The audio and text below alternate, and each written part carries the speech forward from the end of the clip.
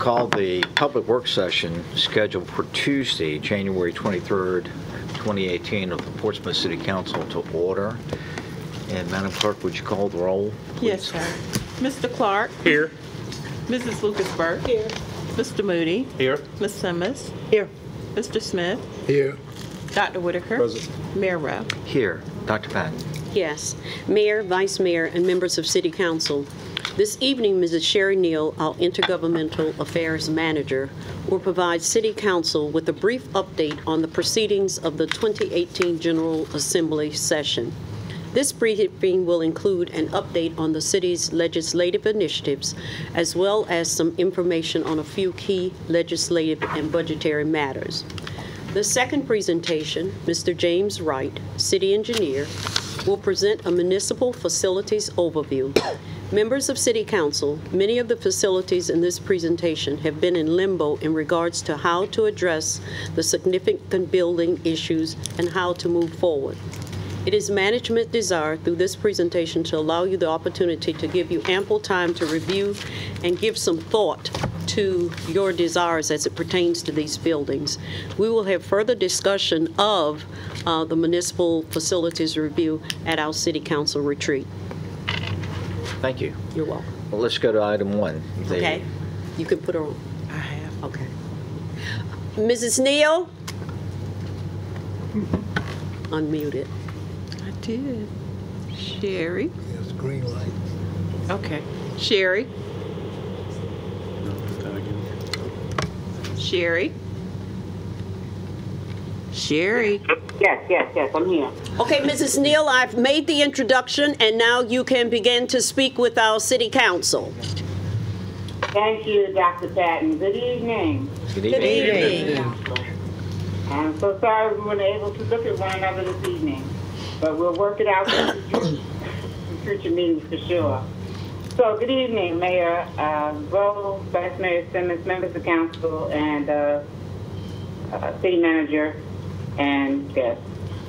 So this evening I'm going to give you a quick update on the goings-on of the General Assembly so far. Today marks the 14th day of the 60-day session. It began on Wednesday the 10th, with Governor Northam being inaugurated on Saturday the 13th. The outstanding House elections were all resolved, providing the Republican control of the House with a 51 to 49 ratio, so 51 Republicans to 49 Democrats. House committee assignments were also made. To date, about 2,856 bills and resolutions have been submitted, out of which approximately 286 have been sent to our city department heads, legislative contacts for their review and comment.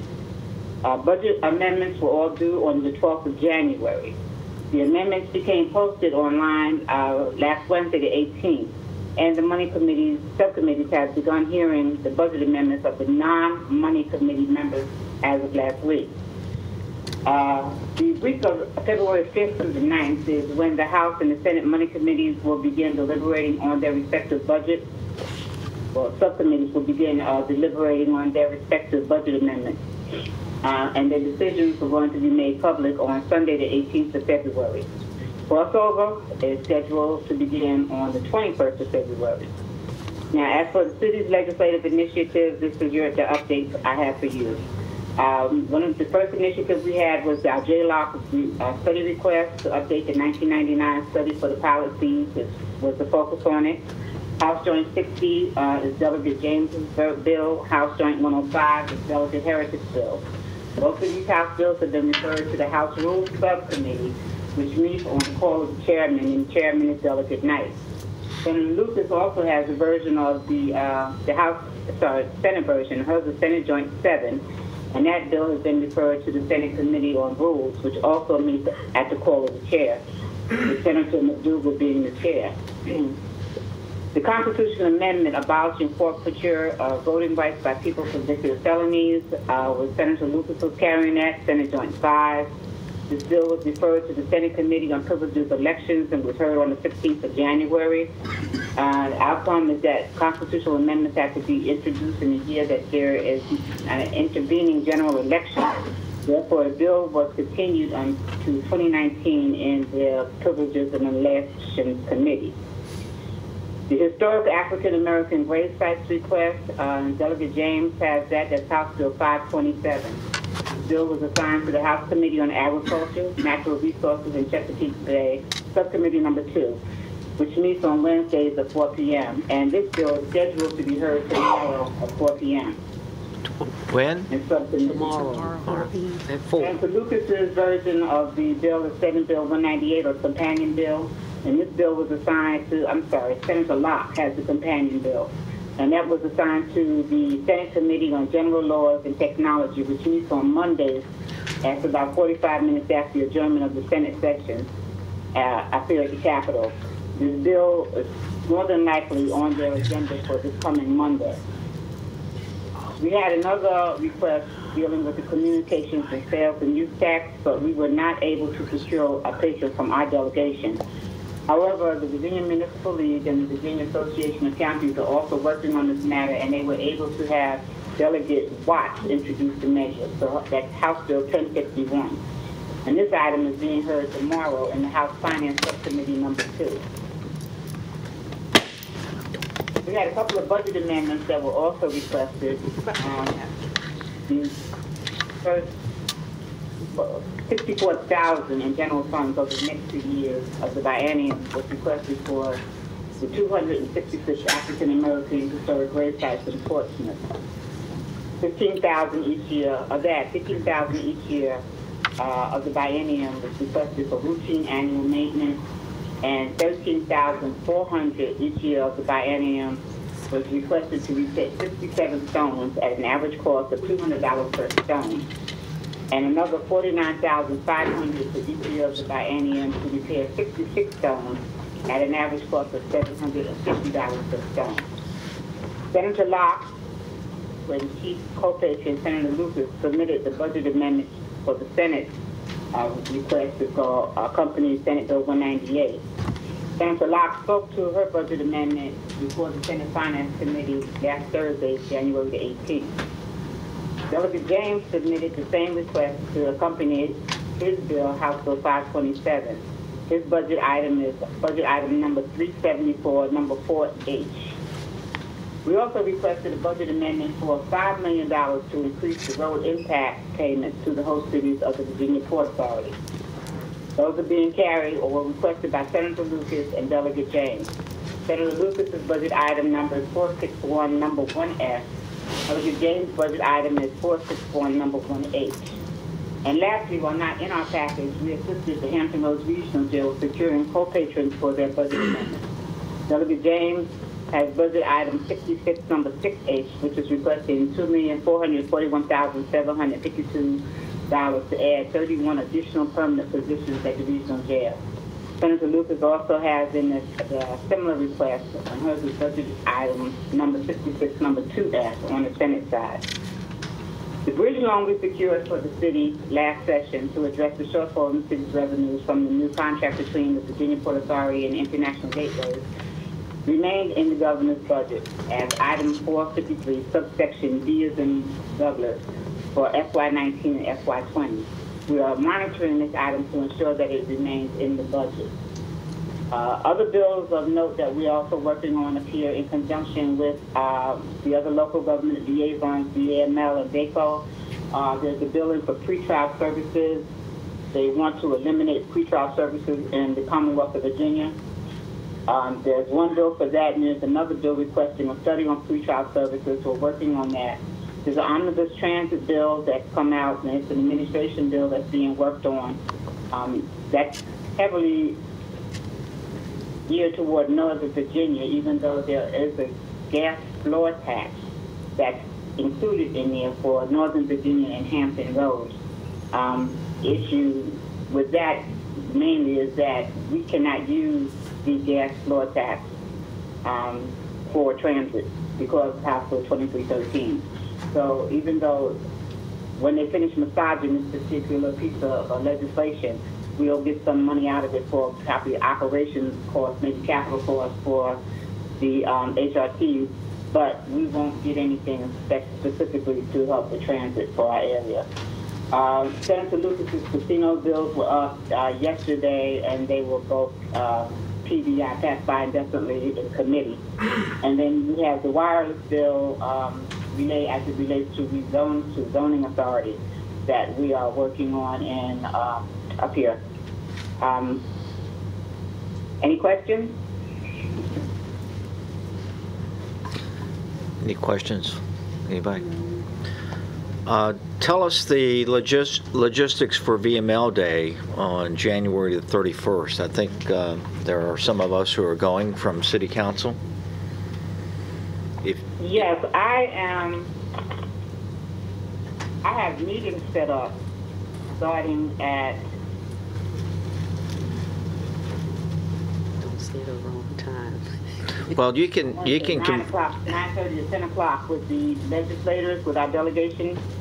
And at noon, the Virginia First Cities is having their meeting, which we are invited to, which they also are serving lunch at the meeting. And I needed a head count as to whom might be coming up for those meetings. And then I believe at 3 o'clock is when the VML's program begins at the Library of Virginia.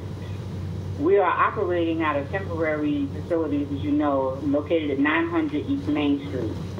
When you come up in the morning and go to visit with the legislators, that's where they'll be at. If you're going to attend any of the committee meetings that may be up that day, they'll be between the 900 East Main Street and up the hill in the Capitol building. Virginia First Cities is hosting their meeting a block and a half down on Main Street. So that's not far. And then to get to the VML event, then you have to walk up the hill to the Library of Virginia at 9th and Broad. Okay. Any questions from council? All right. Well, thank you very much.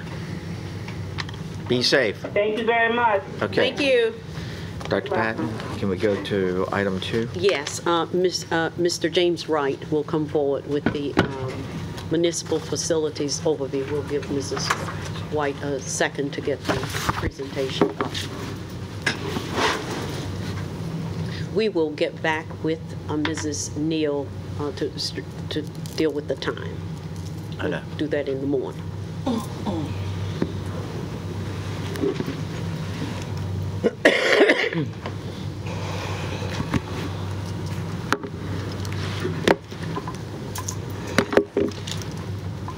Good evening, Mayor, Vice Mayor, members of City Council.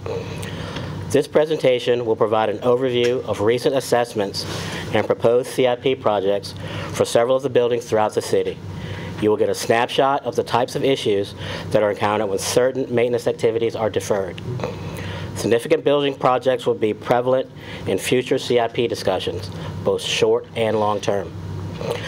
Please keep the following in mind as we go through this presentation.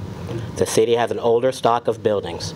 The majority of the 70-plus buildings maintained by Properties Management are more than 45 years old. Each one experienced issues with one or more of its major systems.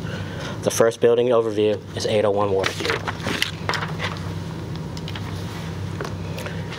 This building is 35 years old, and its current use is for the police administration.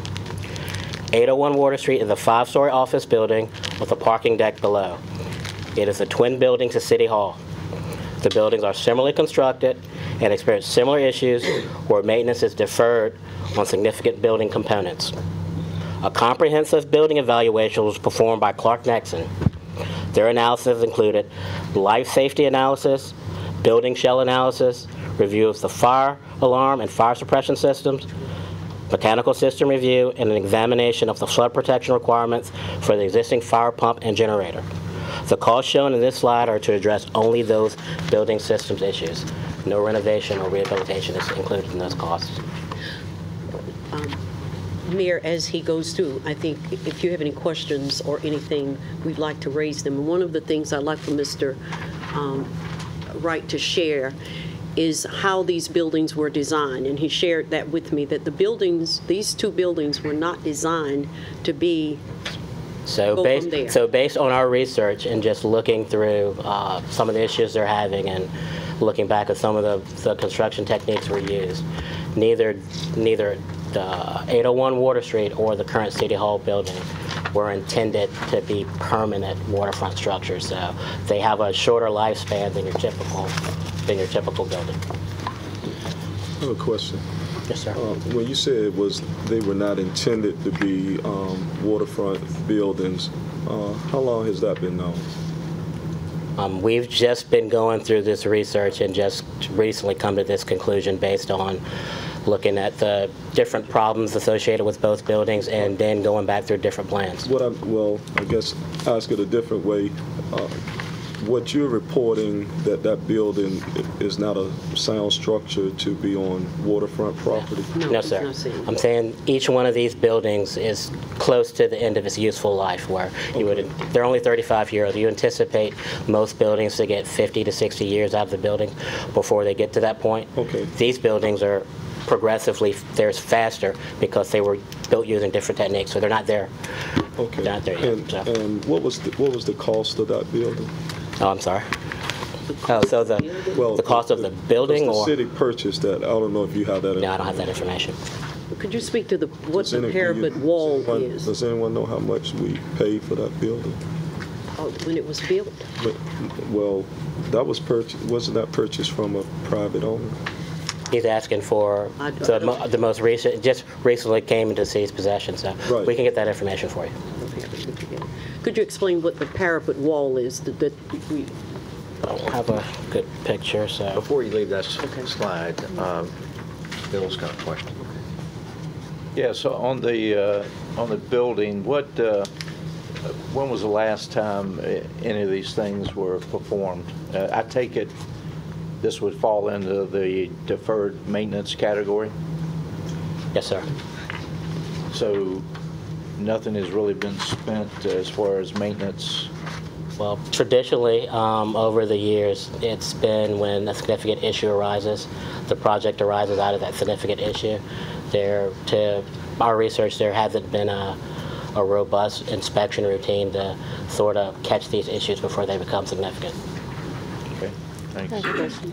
So the $8 million for the building system issues, those are the significant issues. Are there the insignificant issues that are factored into the $8 million that's there? They're not mentioned. There's some smaller issues in there, but this is just to get the building back to a state where you don't have these issues. So there's no renovation of space, there's no remodeling, in that this is just the building shell, which is the exterior, the roof, the foundation, the HVAC systems, and any of those other components in the building that make up the main guts of the building.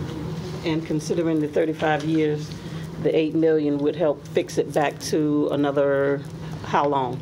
No, No, that's not. that's not. So this, yeah. No. Okay. That $8 million will just address these major things. Nothing inside that would need to be done to the building is included in the $8 million.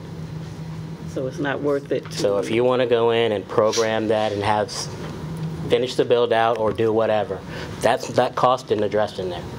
So whatever the program is for a building such as this that you want to do, that's not in that cost right there.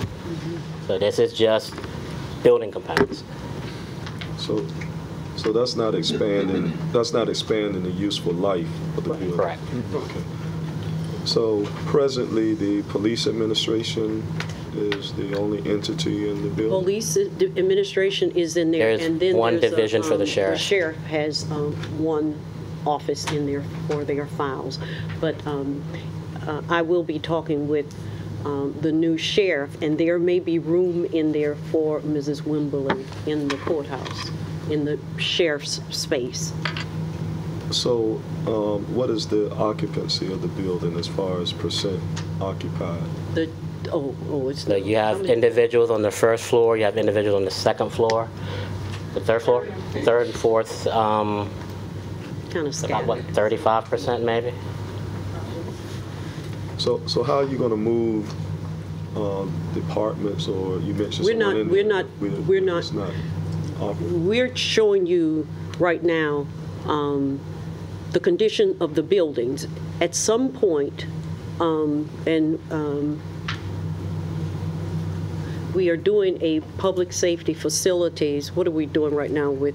So we're doing a fire station facility study with the significant component of that being to look at the proposed location for the new Truxtun fire station. But that's also examining the other 8 fire stations as well and looking at the building condition of those and some other things as far as how they deliver their service. It's a complete, comprehensive report for the fire department. And we're coming back to recommend the same kind of report and consideration for starting the process for a new public safety building that would be police. But that's not done right now, not in here. We're just looking at the city-owned buildings and what needs to be done. talking about structures today. Just structures that city-owned. Bill? I guess my question is, what are you looking for as far as feedback from council? Are you going to come back with a prioritized list, or do you want us to? Well, I think the decision has to, the intent tonight is to show you what are the issues that are facing cities' facilities that have cost factors to them. There has to be a decision made on where do we go, what do we do? Understand, but you will be coming back later. Oh, yeah, we're going to have discussion, yeah. We're going to be having a component Okay. of this at the, This is just bombard us with information. you're going to have the information that you're going to be able to have in your hand for further discussion, and want you to give some thought to what you're hearing tonight. Okay. That's what the purpose of this is, Okay. not to make a decision on anything. Right. Dr. Whitaker? Well, where does this fit in the grand scheme of things as far as developing the waterfront? It's a part of development of the waterfront. If we move forward on development of the waterfront, and we being, there's a developer that comes in and wants to develop the waterfront, then we must begin the process to understand what do we do moving forward with City Hall, police, and those kinds of things. And that's going to be a presentation we're going to make coming forward of in a piece that we're working on right now. But this would be a building that would be available for. Whatever somebody want to buy it, or whatever they want to do. Yes, I know the discussion is coming later, but just, with the information we've been given tonight, the cost of just bringing the structure back without anything else, it seems to me that we need to start working on an exit strategy We are. to move this building elsewhere. That's right. That way, because all the infrastructure with this, just like we've always talked about the jail being on waterfront property, Yes. the infrastructure is all connected with all of them. So if we made that exit plan, then all of that property would be available to be marketed at the same time. You're going to hear you're going to Okay. hear that in a couple of weeks. Great. We're already been working for months. Ray? Okay. I see it as a future capital needs. It's something that we need to be looking at long term. A lot of this is long term because of cost. That's right. And I think it could affect each budget as we go forward. Some of these projects will, and it will be, we start here, next year, 5 years from now, whomever, we keep it going till we get it done. But that's the purpose here. Not to be in limbo anymore, but know strategically how we're going to move to get to where we want to go. I think Mr. Moody mentioned last night, we got things that people continue to ask, but how are we moving them? And this is the moving them discussion starting. Right. Okay? James? Go on. Yeah. So 801 Crawford Street is City Hall. As noted previously, it's a twin building to 801 Water Street. Staff observations confirm that there are similar issues present in this building as with its twin building. Specifically, this includes mechanical repairs and replacement, flood protection recommendations, and the generator analysis. Clark Nexum performed an analysis and design for the IT data center, fire suppression, and mechanical upgrades. McPherson Design has inspected and provided design specifications for past repair work and ongoing projects in the parking garage. The cost shown in this slide will address only those building system issues shown on the slide.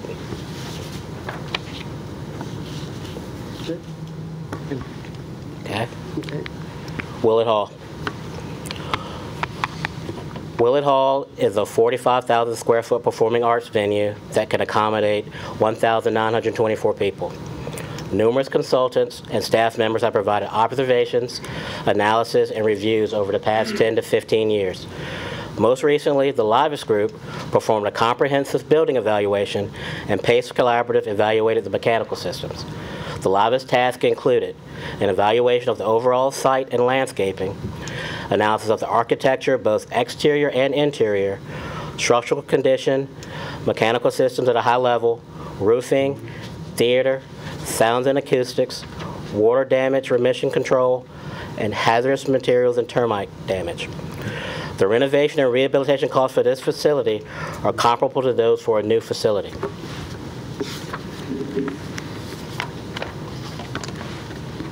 Good. Keep going. Okay, Craddock Community Center. This building is 53 years old and currently not in use. It is a one-story community building in Afton Square. It has not been used in approximately 5 years. It is a small facility with significant issues. The building is in its current condition is not suitable for community programming.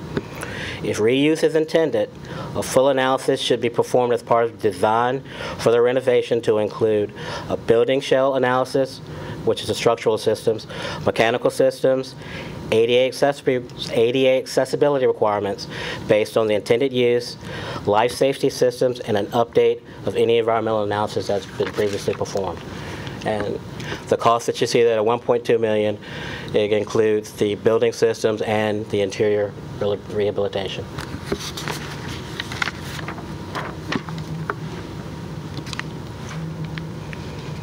Okay, the Portsmouth Pavilion. Portsmouth Pavilion is the entertainment venue for the city. The trailers used for dressing rooms or production are temporary buildings that were not intended for long-term use. The roofs were replaced in the past few years, but several areas have water damage from the previous leaks. The spaces also have problems associated with buckling and warped floors. The solution should include replacing the trailers with modest masonry block buildings. The stage, rigging, and several passageways also require attention. It is recommended that this facility should have a routine inspection scheduled after each season, along with a standard comprehensive inspection every 3 years. Currently, the tent structure is inspected annually by Span Systems. Stay there for a minute. I remember we were talking today, just reviewing the presentation, when we opened the facility in 2001, and the pavilion was finished, but we needed the offices for Bill Reed, I think that was his name, to get in. So we immediately found these trailers. But the trailers were to be temporary, and there were to be plans to build the permanent masonry offices and things. But 16 years later, we have not. And so with we've done continuously over the years reflooring, because it's thin wood, and cost to just trying to repair these trailers. That life cycle probably was, what, 10 years? If that. If that. Okay. Okay, the former court complex and civic center. So, current use, city jail and police records are over in this facility. The site has been identified in several studies and planning documents as key property for conversion if the redevelopment of downtown waterfront is to occur. Planning and analysis will be necessary for the redevelopment of this parcel as it relates to downtown waterfront strategies. The cost you see there for the jail relocation is actually for a new pod at the regional jail, and then the demolition costs were updated using means data and some demolition costs we have. Just the jail or the whole Demolition thing? of the whole site. Some of those mechanical systems are also shared with the with 801? Yes, sir. Or with 601. Not- 601? Yes. Yes, sir. Is that taken into consideration on that $8 million? The demolition is the whole complex. Okay, that'd be the whole. Yes, sir. That whole platform. Mhm. Yes. Okay. The 64 million, you said that figure involves what? That was for the figure that we got out of a study. It's about 3 years old, and it's for a new pod at the regional jail. When you say a pod, what are you? It's a new wing. A whole new wing? Yes, sir. How many cells would that be? I think you could get 700 in the pod. How many in a pod? Pod is designed for Pod about is like 700. 250, something, Yes, 250, yes. 250, 300, something like that. Well, I remember we were talking at one of the last regional jail meetings that some of them had 110 or 120, but they weren't designed for that, and there's 2 sides and then a second floor. So it's not that many. And, you know, I know that I don't know the current population of the jail, but I believe it's under 200 in the city jail. But I don't. 6.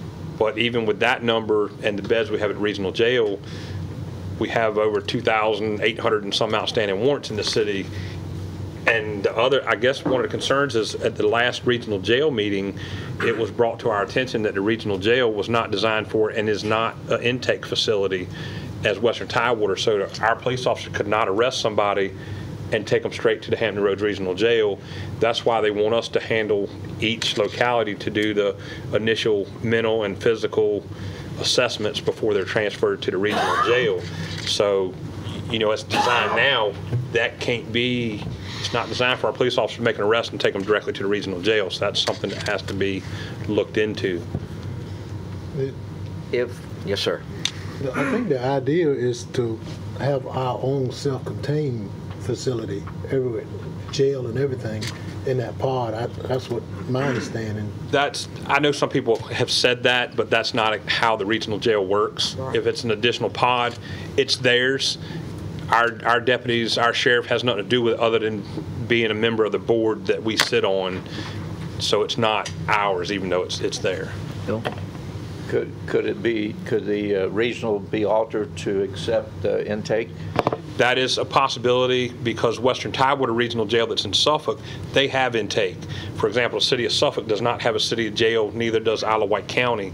When their deputies or police officers make an arrest, they do take them to that facility as an intake facility. It's just as it is now, it's not an intake facility. Would there may be enough room to have our own freestanding in that, without, a pod is connected. Yeah. But if it was disconnected and we had our own facility there, that would probably be the better option than falling up under the regional jail. If we had our own facility, and I like that idea of having our own facility, but I don't think it would go on their property. I think we'd have to put it somewhere different than their property. There's a factor of state funding, too. Yes. State will fund 50% for regional jails and only 25% for standalone local jails. We do believe, Mayor, and I kind of shared this with you before, we took the lead in the mental health grant, which was awarded to 6 jails across the state, and ours was the first award. And we have been approved for a renewal of that grant. And we, with our behavioral health care and working with the jail, have made great strides in working with the mental. They have over 800 mental ill patients there, as reported in our meeting. With that said, and we knowing that the state is focusing on the Hampton Roads Regional Jail because it has the most persons with disabilities than any other jail in the state, that at some point the state will have to build a new pod, we are thinking, down the road. And if they build a new pod just for the mental challenges that they have there, that may free up some space out there that the city can, in fact, since we are the lead in getting the grant, have the first rights on if they build a new pod. But this is down the road. It's not tomorrow. Mm-hmm. But that was our intent of going forward and being one of the leads in it, and that is in our proposal of which we submitted to them. The need for having a separate, right now they've kind of transitioned, but we'd like to see them have a separate pod for those who are challenged. Yes, sir. But after my tenure on council, we were talking about this. There ought to be some type of direction established as to, where we're going to go. That's right. And because that jail needs to come down. That's what we're working toward. We're coming back to you to tell you what the plans are. But this is the beginning with the buildings, what the recommendations are. And you're right, 32 years here, we've been talking about moving the jail. Nate, is there vacancies at the regional jail now? I'm not sure our beds, Not so much for Portsmouth, but is there unused capacity at the regional jail? I don't believe so, because some of the max security pods are actually housing more inmates than they're designed for. And as we were talking when Sherry Neal was speaking about the budget amendment that Delegate James put in for $2.4 million is to bring extra staff, because as it stands now with the population in the jails, at Hampton Roads Regional Jail, there's not enough staff. So it's actually, this time, it's dangerous for the correctional officers as well as the individuals housed in there. And that's what, started that budget amendment of the $2.4 million to bring it back to a safer facility. And I know the Western Regional Jail, which can accommodate intake, they, I think I shared that with some of you, that they have quite a few vacancies that we could certainly utilize on a temporary basis. I think it was over 200 that they'd be willing to accommodate. And I think the price was the same price that they charge the federal inmates, which seemed pretty reasonable. Yeah. Just something to think about.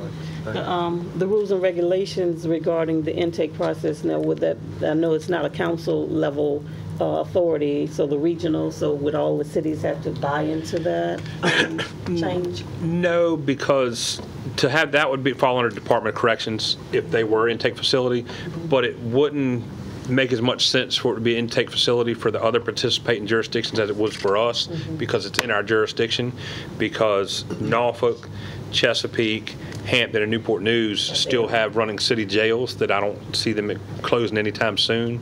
So if it was made an intake, it would probably be for our benefit specifically. Yes, sir. Mayor, in speaking or meeting with our new sheriff, he indicated there were 70 beds vacant when he took office, and he indicated that he would fill all of the beds. The last report, which was last week, he indicated that he had moved 2 floors in the city jail right now that are vacant, being that he has moved some people. My question was overall capacity. Of this jail? No, of the regional jail. Okay, we'll have to get that. I'm curious, as you look at capacity, do we ever look at the capacity in other local jails as far as using their vacancy? That was just what Mr. Moody had called to our attention, and I shared with the mayor that I think it's Mr. Dumas. I think you're talking about Western. I think you're talking about Western Tidewater. Yeah, he's talking about Western Tidewater. No, I'm talking about the localities like Norfolk, Chesapeake, Hampton that have vacancies. We hadn't looked at them. The city jails, we had not looked at them for capacity because most of those jails are very, very crowded. When we reported that Portsmouth had... That's why they're in the regional jail. Right. That's why when we reported, we had 190-something in our jail. I think the others were saying, well, we got 1,000, or we got 900. So the jails across the region, not regional jail, their city jails are booked. Well, I'm not sure because you just said that Portsmouth has 70 vacancies. And what I'm saying is that the new sheriff is going to use all of the regional jail beds. They were not all used by the last administration. I think one of the things that can be slightly confusing is Portsmouth at this time, we have 250 beds in the regional jail that we pay for whether there's an inmate in that bed or not. But that doesn't reflect on the total population of the regional jail, whether there's more bodies there than should be, because that 250 number we're paying for, but that doesn't necessarily mean that those empty beds are really empty beds, because some of the pods are overpopulated and the cells aren't designed to have that many people in them. And if I understood you correctly, you're saying that they're understaffed. Yeah. Yes, very understaffed. For the current population, Well, whether yes, it's in excess. they have some vacancies, and they have some that actually started the academy beginning of this month. But even if they were at full staff, they're understaffed based on the conditions. And a lot of that comes from, we keep getting updates on the extreme medical costs and all these issues. Every time individuals transported to the hospital, they have to take a correctional officer out to stand guard on them in the hospital. And as they start doing transportations, they start losing the numbers of the shifts. So that's what started that bill, to increase the number of correctional officers to solve some of these safety issues. A lot of sick. I don't want to ignore anybody over here. Okay. Okay, the social services building. Generally, the building is in good condition. The existing customer service areas and workspace require renovations so that social services can continue to provide quality service. Replacement of the carpet on the 4th floor is complete. The first floor carpet replacement is scheduled for this fiscal year. The roof and the rooftop HVAC units also need to be replaced. And I saw you looking at the scan, so that's the infrared scan of the roof. And the dark red to the lighter red shows different levels of saturation, the yellow being that is severely saturated portion of the roof. And then the lower picture is the outline of that area.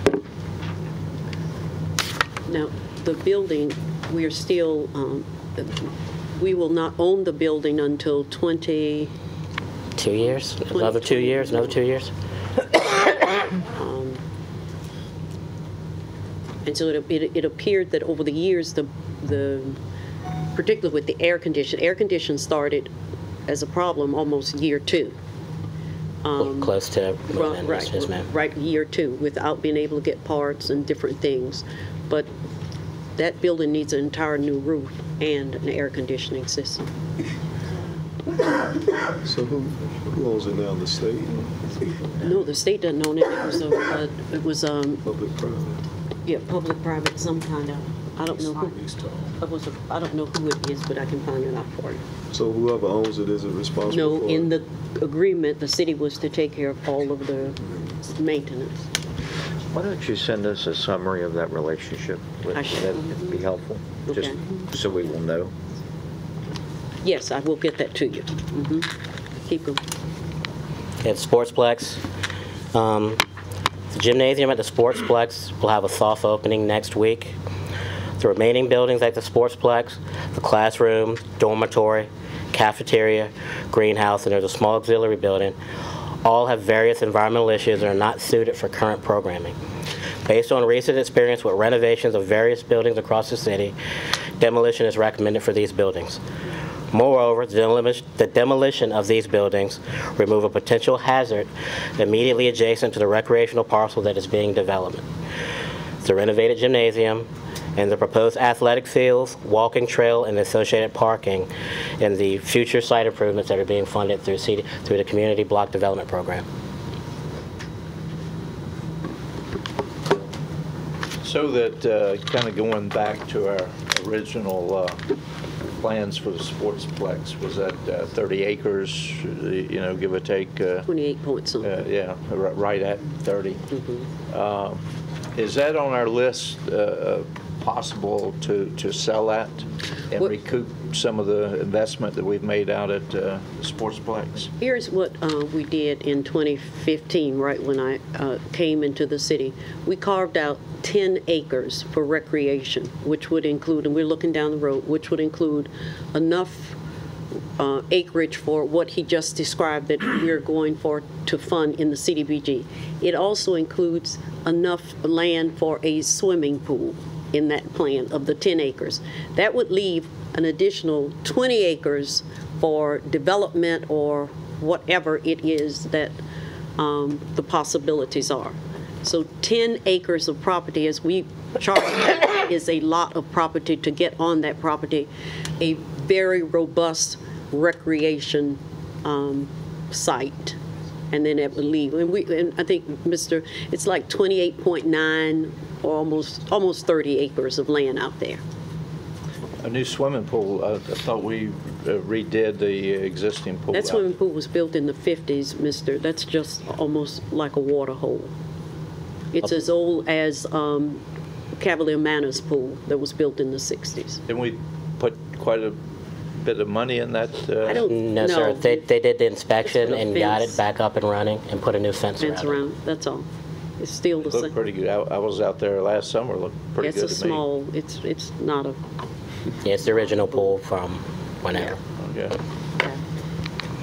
Then the last building is the main library. During significant rainfall events, the library experiences flooding in several areas of the lower floor. The exterior was evaluated by the McPherson Design Group to determine how water was getting into the facility. Plans and specifications for the recommended repairs are under review by city staff. Additional repairs and renovations to the lower level will be required once the water infiltration problem is fixed. And that cost is just for those structural repairs related to the infiltration, not the renovation of the space afterwards. How's the roof on that building? Appears to be intact. When they did determine where the water was coming from, there was no mention of the roof, just some masonry issues. So.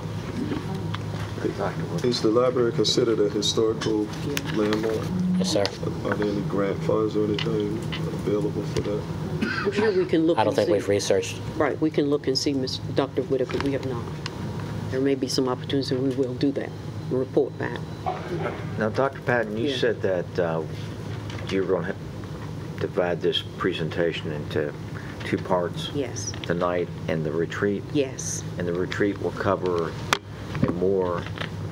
a deeper discussion on Deeper these buildings? discussion, yes, a deeper discussion and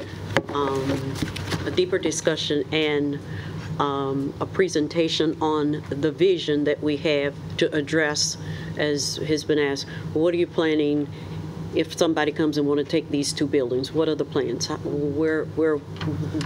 we move this unfolded year, say 3 to 5 years out?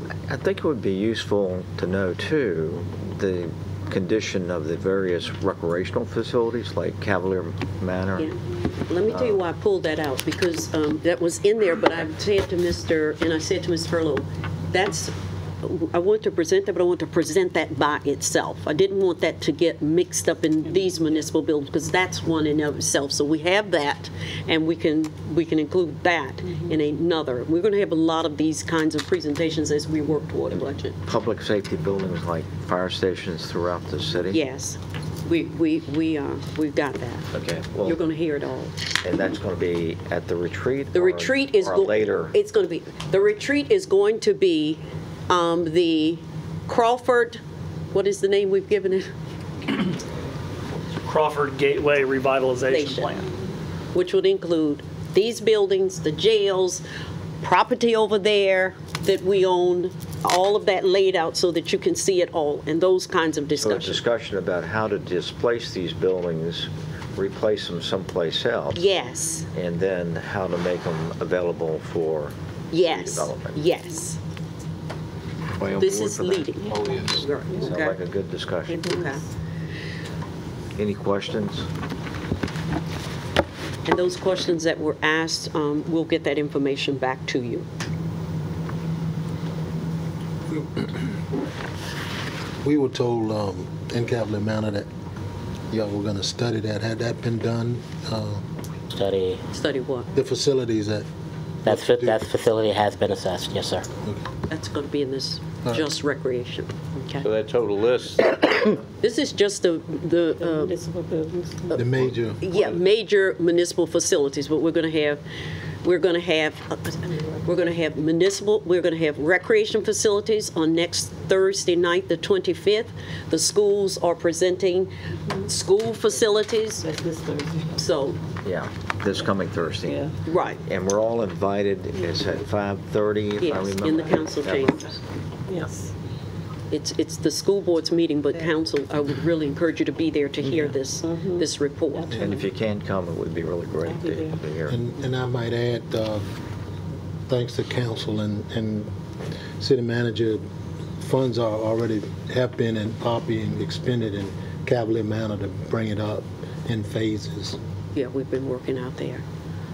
In addition, while we're talking about the schools, after the facilities study is presented, Dr. Bracey and I, in talking, would like to set up a time where we could have council persons two to visit some of the schools that you're going to hear about in that presentation. I visited schools with Dr. Bracey, those that he wanted me to see, and I said to him, definitely council needs to get out and see these schools.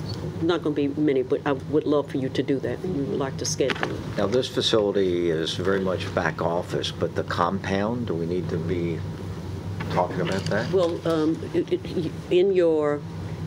in the public utilities budget, the design and build of a, not the Waste management building. not the waste management building is in design. Correct. They're currently designing the replacement something that's for the kinda started current before I waste came. management building. But the other part, we have not looked at, Mayor. We could.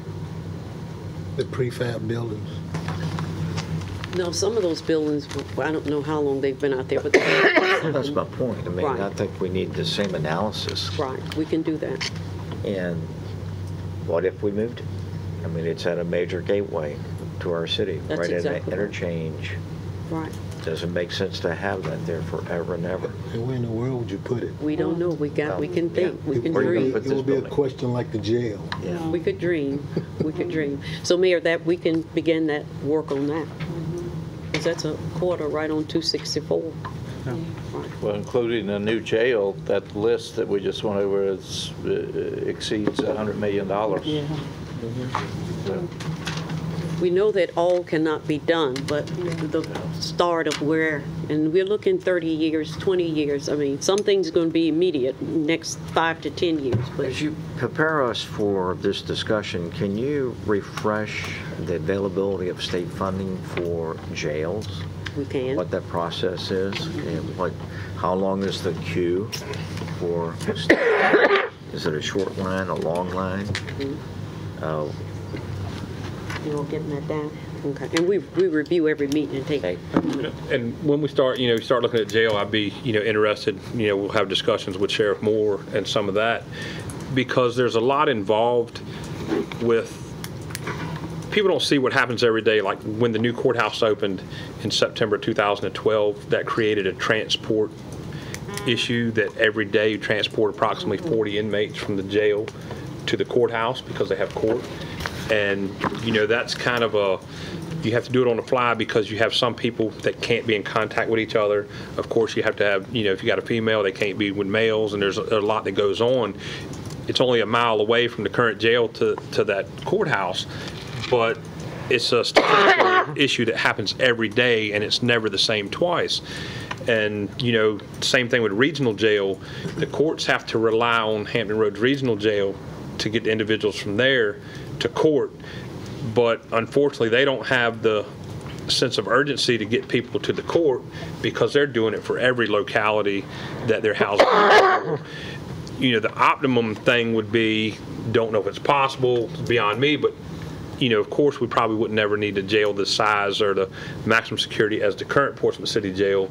But if you could put a facility somehow behind the courthouse, I don't know if that's ever possible, but then you would cut out that transportation aspect. You're not driving them back and forth every day.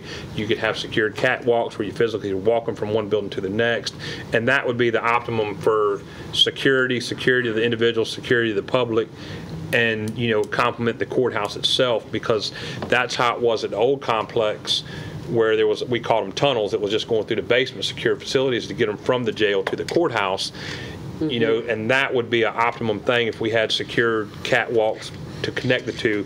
And that's just, like we said, we can dream about certain things, don't know if it's possible, but I think that would be the optimum place to put a facility, would be right behind it, where it could be connected to the courthouse to facilitate those daily operations. Right. I guess the only issue with that is that's waterfront, isn't it? No, it's separated between Ocean Marine. The parking lot is between the current jail. The rear parking lot is between the courthouse, and then Ocean Marine is behind it. So it's not on waterfront. The thought is the parking lot is already there, thinking if you could elevate it, you can maintain parking below and have the structure elevated and have elevated catwalks to the courthouse. That way you don't have to transport people in the public. You know, they could But that's- transport. That extra space you're talking, that is vacant though. Yes. It's currently a parking lot right now. Vacant space and a park. You know, Yes. the park is right. All in the that, all left that other space will be used to support the jail and that. I'm Well, it's all for the courthouse now, but it would just it would basically be a combination, like similar to the past, of courthouse and a jail facility that's connected. And a parking deck. And Yes. my point is, it's not a bad idea, so too. especially when there's not much you can do with what's left. Right. Sure. Right. Sure. Just there. You know, about 15 years ago, we had a blue ribbon panel to discuss the jail and some of those problems, relocation, expense, state funding. Might not be a bad idea, Mayor, if we would do that again, because all those figures from 15 years ago, you know, might as well throw them out of the door. And get some people that can focus on it much more in depth than this council meets and has time to do. And get some people with that expertise on that panel. Just a suggestion. Right. We have a copy of the old documents that we have looked at. Can you make a PDF copy and send it to us? We could. We could. It's a Because of the magnitude of document. that, you're gonna need a jail retreat. jail retreat. Okay. But Bill does have a point. I mean, there are voices that need to be in this room, like the sheriff, the Yeah. magistrate, Right. Right. the Commonwealth's attorney. Right. When we get to that point, you know, we would have to have those. Yeah. This is just Preliminary. just Court some services. conversation. Just yeah. talk. Just No, it's not. It's more talk. And we move it. But we had this talk Okay, before. all right, I heard that before. Right. Any other All right, questions? so the next time we discuss this will be at our retreat. Yes. The retreat comes before the next council meeting. Yes. The retreat is 2nd, 3rd. The council meeting is the 12th and 13th. And when you 12th and 13th, February. talk about recreational facilities, that includes Port Norfolk. We're talking about all, we had them all. We had the pictures and everything. All right. Any other questions or comments? No. Good discussion. All right. You want me to go to the next, Mayor? Yes. Okay. Mayor, members of council, we have 4 city manager report items on the agenda for tonight. The first is adoption of an ordinance accepting aid to locality funds in the amount of $319,387 from the Virginia Department of Fire Programs and appropriating said funds to the FY 2018 grant fund for the use by the fire and rescue and emergency services. And this program does not require any cash match from the city. The next one is an adoption of an ordinance accepting a grant for $19,544 from the Virginia Department of Criminal Justice Services and appropriating said amount in the FY 2018 grants fund for use by the Portsmouth Community Criminal Justice Board to conduct comprehensive planning. The third is an adoption of an ordinance to amend Section 1099 of Chapter 10 of the Code of the City of Portsmouth, Virginia, 2006, to change the voting location from precinct number 14 from Emily N. Spahn Preschool to Brighton Elementary School location at 1100 Portsmouth Boulevard. Dr. Patton? Yes, sir. I'd like to inform council that Dolores Short called me to let me know that she has a conflict and couldn't be here. But the reason for it, the way she explained it to me, Emily Spahn Preschool building is closed, so it's no longer available as a precinct. Although the Brighton School is new, it's actually a little bit out of that precinct, but still it's within the distance. And so that's the reason for this. And I told her that I would tell you all. That's parking and all. Yeah, sure. The last item on the city manager's report tonight is adoption of an ordinance authorizing the transfer of $175,000 from the non-departmental salary allowance for salary savings line item in FY 2018 general fund budget to the non-departmental benefits retiree supplement line item in the FY 2018 general fund budget for the purpose of funding a one-time supplement in the gross amount of $500 to beneficiaries under the Portsmouth Supplemental Retirement system and the fire and police retirement system who did not receive the one-time supplement authorized by Ordinance 2017-103 adopted by City Council in November 28, 2017. I have 3 items of report back, and 2 are actually the same topic. An update on Frederick Boulevard, of which we are aware of the work that's going on there. Is this the VDOT project? This is the VDOT project. VDOT is the, and Mr. Wright, stand to the podium, please. VDOT is the overarching guide on the project, but there's also HRSD who's a part of it. And with that said, the question came up from one of the City Council community meetings, why doesn't VDOT work on the Turnpike project at night? And so we're answering that back in a report back, and I'll let Mr. speak to that. Let's hear that orally. Okay. So I can, I'll take it. But the Virginia Department of Transportation has their internal rule where they don't advertise for a project if all the funds allocated aren't in place related to the construction estimate. Well, when this project got to the point where it's ready to be advertised, they didn't have, the funding that they had was less than what was in the estimate. So when you were city manager, you wrote a letter in April of 2014 to the commissioner, let him know how important that this project was to the city, and that we already had significant funds on the project from the city's perspective as far as $1.1 million of revenue sharing, our share for urban funds, that VDOT should find those funds, which were just under $4 million, $3.78 million that they were short. So they found those funds and they advertised for the project. When they received those first bids, they were in excess of those funds, so they had to go back and do a project rework. The second advertisement, the bids came in and they were able to award the project. That being said, the contingency on the project is limited. So with that being said, their nighttime work is expensive, very expensive. With already limited contingency funds, it's unlikely that there would be funds available for them to do nighttime work. And then nighttime work comes with its own degree of challenges, and some of those challenges are at least that intersection and where they're working right now is adjacent to residential as well as commercial, and so you'd have people working at night in close proximity to residential.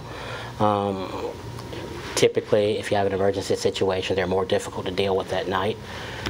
There's less traffic on the road at night, and so cars tend to go a little faster, so that sometimes can potentially put workers at hazard situations. And so there's all kinds of other things that get involved with night work, and one of the biggest right now is just that contingency factor with the cost and them being in close proximity to the residences. Are we communicating with Mr. Morange with Kroger Corporate? Because I furnished his email. They're extremely concerned with the length of time. In fact, they had told me they're losing approximately $250,000 a month because of this project. And I don't know how much more VDOT would charge, but that's been the project that just goes on forever. And I know it's, perhaps nobody's fault. Right. But the fact is that their business is being severely damaged. And we have approached, in fact, Mr. Wright had a discussion because the question was asked, will VDOT pay the companies for what they say they're losing? And the answer from VDOT is that they are not blocking anyone's entrance to their businesses. And what else? They do not pay. So the VDOT policy is typically there's only the claims that they address are those related to acquisition. There's no acquisition related with this project. So for improvements, they're required to provide reasonable access. None of the entrances have been blocked, and detours have been placed to show people how to get to the property. Internal circulation is actually to the parcel is responsibility of the owner. If the owner needs any help with internal circulation, they can reach out to VDOT. But they cite several pages worth of case law that sets precedents for them not addressing any loss of business or any lost profits. And that's the state. Not a surprise. So we've addressed it, asked. We just need to keep Keep on. Kroger corporate, Mr. Morange, updated Right. periodically. And I'll make sure that What's the Mr. completion date now? So after the meeting that we had right before Christmas, I think it was, reached out to their public information officer and made sure they were contacting the right individuals at Kroger.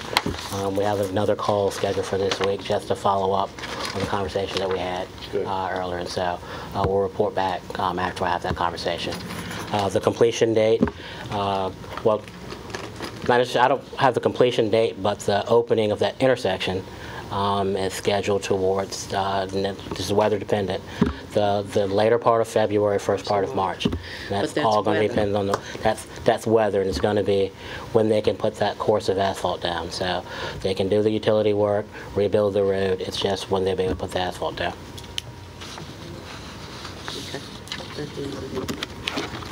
That's, Yes, those were the two. Or did I? let's go to council liaison, These are, and I'll start with West I don't have anything. Nick. No, I don't have anything. Dr. Whitaker. I do, yes. Okay, first I'll give the update on the Planning Commission meeting that I attended on the 16th. It was UP 1716, it's the 818 County Street with the Water Group, Bruce Watts. We all know the properties right there at County and Effingham. They're proposing 59 apartments, mixed use, L-shaped building. We talked about it before. The Planning Commission reviewed it. There were 2 registered speakers against it. One really didn't know, but the Planning Commission approved it 5-1. Commissioner Thompson was absent, and Commissioner Youngblood was the opposing member. So this will come before us, and we will have to make a determination as well. There was no opposition from the Westbury community. No one was there to speak in opposition to it, and I've spoken to a couple people in that resident, one being the Civic League president, and they thought that it was a good idea.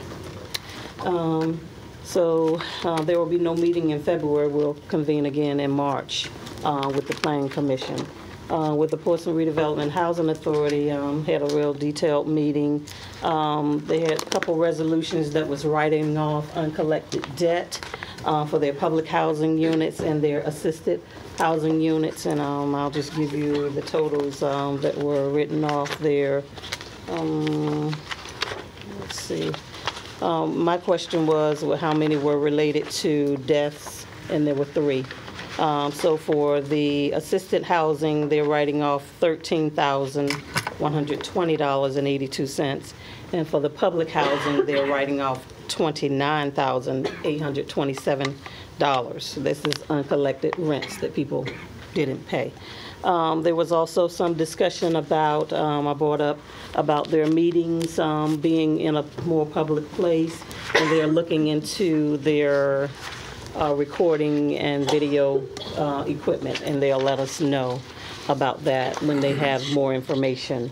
And they also had a concern that they go to our Economic Development Authority meetings. I believe it's Elisa and Brian attend those meetings, but no one is coming to their meeting from Economic Development Authority. So they wanted to know who the representative or who the liaison would be to the PRHA meetings. If they meet in here, they don't need their equipment. Well, that was the report back. So. Can you communicate that request to the Yes, sir, I will. That's your a- director, Right, and Mrs. to the EDA? Alicia, she's the one that attends. Mr. Donahue doesn't attend. Okay. Right, but definitely I will communicate that tomorrow through Mr. Moore. Bill? Ray, you hadn't had a chance. All righty.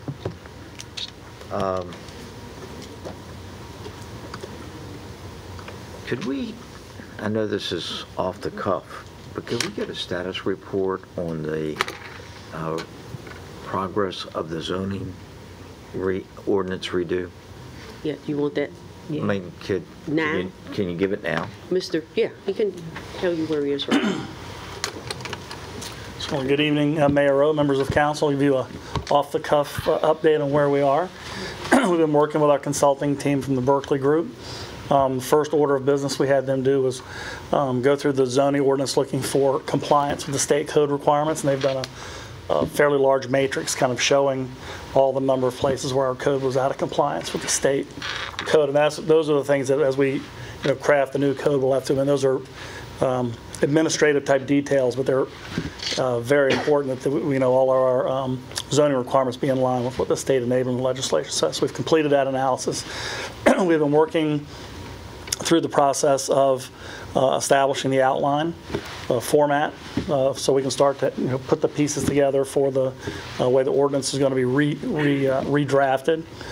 We have been doing continued work in the D2 district. We are currently working with VHB on a parking assessment. We're looking at trying to craft parking that works with the existing land uses out there. As you know, some of the properties out there don't have any room for parking. Some places have plenty of room for parking. And we're also assessing the potential need for a city-owned or municipally operated parking lot out there. And so we're going through analysis doing that. Staff level, we're also doing something council asked us to do with the Planning Commission City Council retreat. We have started the process of analyzing the small lots that were being discussed, the way the current zoning ordinance impacted the zoning districts when it went through the process of shrinking the number of overall zoning districts that we used to have compared to what we have now. What happened to the minimum lot sizes? What happened to the densities? What happened to the land use mixes? And so we've been crafting comparative analysis looking at that, and we're working with our GIS department so we can look at that in a map situation. And we are moving closer towards the part where we will start working with the consultant first drafting the new definition section so we get our definitions cleaned up and straight. And then we'll start working our way into the actual crafting of the new zoning ordinance. To my colleagues, we had a speaker last week that recommended that we look at a patch like we did on D2 for the subdivision of these lots. Is there a way that we could do that?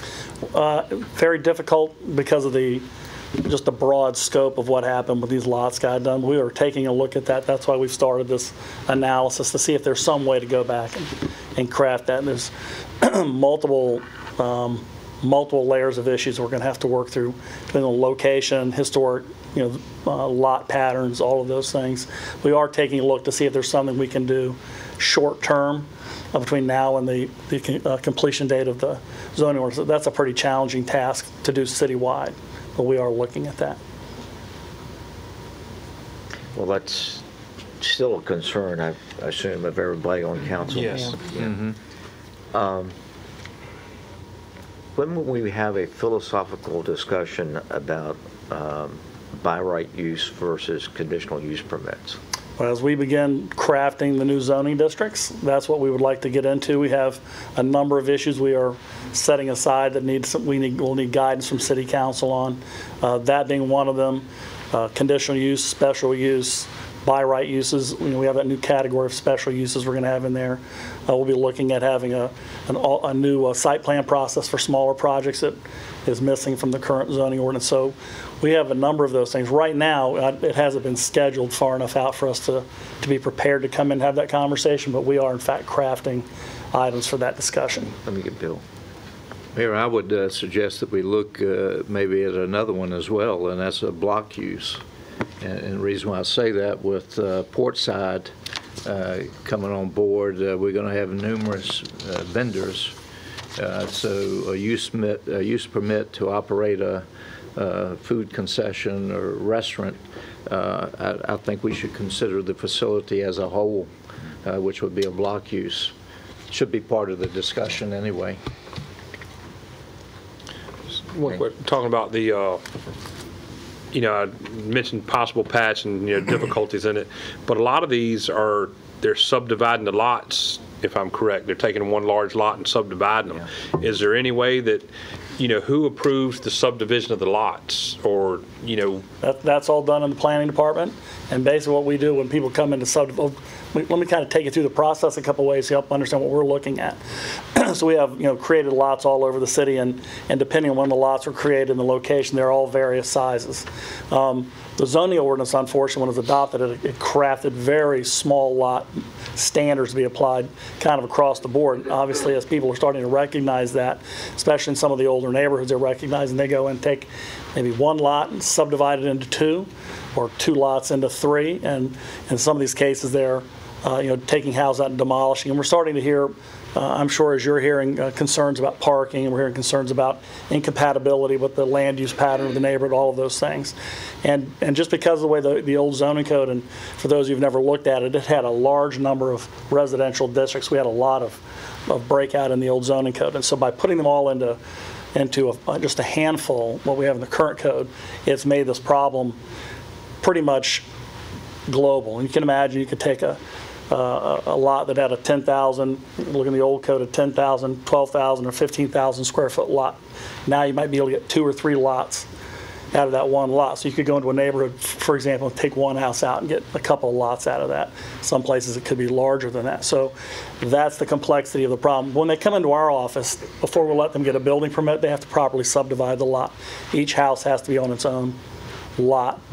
And so we're doing quite a number of what we call minor subdivisions, where we're either vacating lot lines or resetting new lot lines. And that's, you know, that's kind of the question to fall back on what was already stated. I understand the difficulty of, you know, different neighborhoods, different requirements, but these are only happening in places that they're subdividing lots.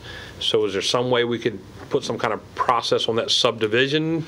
Yeah, well, to slow this down? Yeah, well, the way subdivision ordinances are, or authority is granted by the state, it's a ministerial function. It's an administrative function. We don't have any way to stop people from subdividing. The way you get to that is craft better lot standards, and that's what we're working on now. If we can get something back quicker, we may want to come back to you and put some change in what's in the current code. Forget the new districts. Sure. Something in the current code as a holding pattern, and then come back and look at later on. Right now, in fact, we're just discussing this afternoon. We expect we're going to have to add in at least 1 or 2 more districts to get at this problem. But we may come back with something, trying to go back to something closer to what the old code had. If you may recall, those were around when the city was annexing property. They used to go to the largest lot when it would come into the city from the county. So you had a lot of large lots. We're looking at something moving more in that direction to try to put these neighborhoods kind of back to where they were in 2009. But again, because there's so many of these districts that were out there trying to get the right fit. And I know, sorry. And I know that at, you know, this is, you know, I've noticed it citywide, you know, we had discussed, you know, the intersection of Greenwood and Deep Creek Boulevard, that area. Deep Creek They've Boulevard. been in Port Norfolk, Merrimack Point. The speaker at the last meeting was from Churchland. So this is, it's all over the whole city. Hattiesville. Right. Highland Biltmore. We are well aware of the problem. Yes, sir. At the last meeting, the issue of by right use permit came up. Who defines that by right? Is that local or state? That's done locally, and it's done by city council and the zoning ordinance. Okay. So you'll have, if you look at our zoning table, and we're going to have a simpler one when we come back with them. If you look at the zoning table, when it goes through the different zoning districts, then they'll have a list of uses. Code also defines what's allowed under those uses. If you have a list of uses, then each one of those uses will have a code. We'll either have a permitted by right code or it requires a use permit. In that case, city council decides how they want to split those up. So they still have to come before us by right? No. They don't? No, by right's administrative. Okay. And so, for example, right now, all multifamily requires a use permit. That was a change made a couple of years ago. Because under the 2009 code, all this multifamily was by right. So we did, if you want to call that a patch, we did a patch to that to bring all that back to council requiring a use permit. And that's the philosophical discussion that we have to have amongst ourselves to find out, you know, how much by right can we stomach versus when you get to that type of development, you need a conditional use permit. What's an example, I'm sorry, what's an example of a buy right that's already went up that we didn't require? A typical buy right? I'd say almost anywhere in the city, if you built a fast food restaurant. Forget what we had to deal with on the form-based code area, but if you were out on airline and want to put a McDonald's out there, that's going to be a buy right until you put the drive-through in. Drive-throughs then will trigger. This is the way this will work. Some things we have to look at. So a restaurant's a buy right, a drive-through triggers a use permit. A Kroger buy right, Kroger pharmacy drive-through needs a use permit. If the restaurant has entertainment, is that by right? Entertainment depends on what the entertainment is. If you have amplified music, and we're working on that definition, trying to clean that up. But if you have live entertainment, dancing, DJ, bands, any of those things, those are all defined as entertainment and require use permits. If you're in there and you just have background music, say you're in an Olive Garden type of setting, that would not. Getting back to the residential question that we've been talking about, first let me ask, what is the end date? When do you expect that we'll adopt the new ordinance? The ordinance, when we did the initial contract, was 18 months from the date we started, which was July of 17. So end of 2019. 2019. Well then, or end of 2018, and then we've got. We attack another 4 months on the back end because we're going to redo the subdivision ordinance behind it. So we're looking at mid 2019. For everything. For everything. Well then, I think to get back to the question, is there a fix for the residential? I mean, is there a way to do this with a conditional use permit? That is not allowed. That's one thing the state says you can't require use permits for single family detached. So that's one place there's a state prohibition on regulating single family detached. But what can we do? Well, what we're going to go back and look at these lots. I think the proper temporary fix is to modify these lot standards in some fashion, even looking in the compressed districts we have now, and look back and give you an example of what happened. And it's unfortunate, but if we had 3 or 4 zoning districts that were being compressed into one, the current code took the smallest lot in those range of districts and made that the standard. So as you went to larger zoning, the smaller lot now prevails, and it was intended to increase density, and you're seeing sort of the results of that. So we have to go back and look at that and see, is there a middle ground, and you can tweak some things and kind of get where you're trying to go without doing a whole lot. So if you pick a lot size maybe a little bit larger, some of these very small lots we're getting some very small, what I would call townhouse-sized lots for single-family homes on it. And wasn't it done for infill too? It was done to encourage infill, and to one of the things. I mean, there's some philosophical, back to this question about having a philosophical discussion. One of the goals of the zoning ordinance change was to get new housing built in the city that was more updated, since we have a lot of older housing stock. And so one of the ideas was you create smaller lots and get new housing on it. Obviously, there's a balance in here between being compatible with the community and creating opportunities to build new infill housing. To my colleagues on council, do we want to ask the city manager to develop a patch for this? If we've got a year left before. Year and some months. We did that patch pretty quickly last time. Right. We did it in 4 months. Is there a consensus for that? I'd love to know if there's a way. Yeah. Dr. I'm fine. Yeah. Okay. Well, We can get that, we can Okay. move forward on that and come get it back to you. all right. Well, thank you for doing this on the fly. Any other? Also, it just remind you of my presentation last night, which ties into talking about housing. The city does not and has never had a housing plan, and I talked about that last night. And in this budget, we'd like to propose that we start so that we can have a plan for development of housing in the city. Dr. Patton, before sir. Christmas, we had the consultant in on the comprehensive plan. Yes.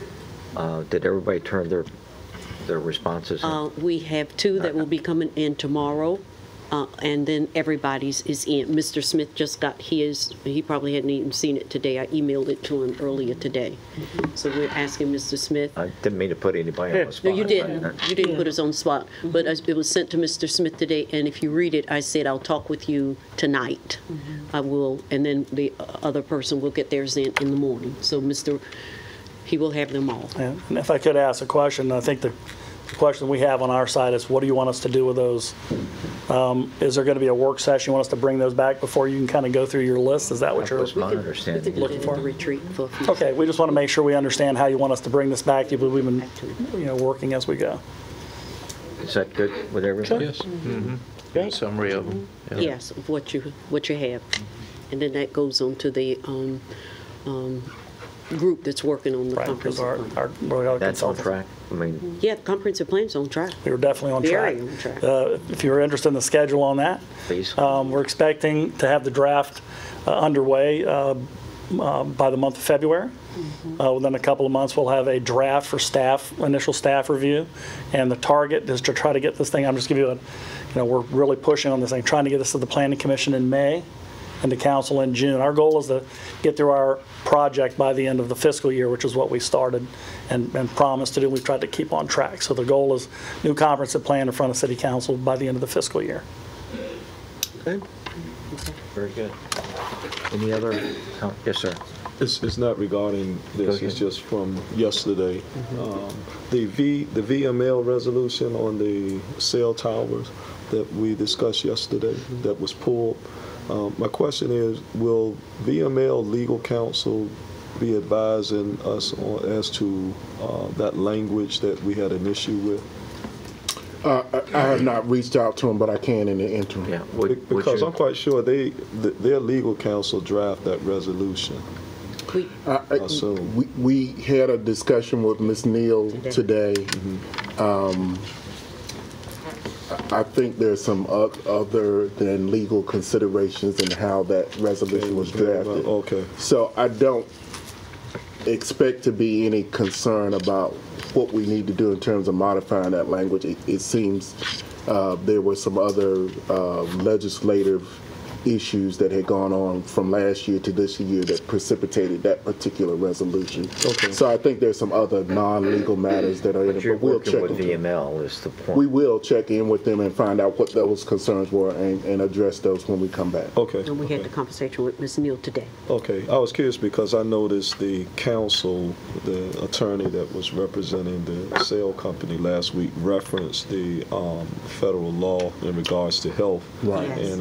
And that was contradictory to what was in the resolution. We couldn't believe it. Right. And so that's why I was curious if legal counsel. We couldn't believe it. And we will check behind it, but we do know that there probably were some other considerations in terms of how that was crafted. Okay. And my last question, at our last council meeting, the funding that was approved for the fireman uniform, the change out, I believe in that ordinance it was something like $1 million, and then 300 and some thousand went to the city attorney, and then the balance was for the uniform. The total was 1-point-something million. Right.